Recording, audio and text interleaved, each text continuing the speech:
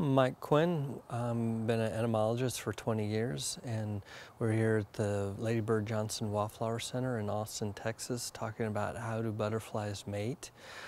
Basically, the male and female will have a courtship, and if that all goes successfully, involving specific moves and also some pheromones that the male or female will release that signal that they're the correct species for each other to mate.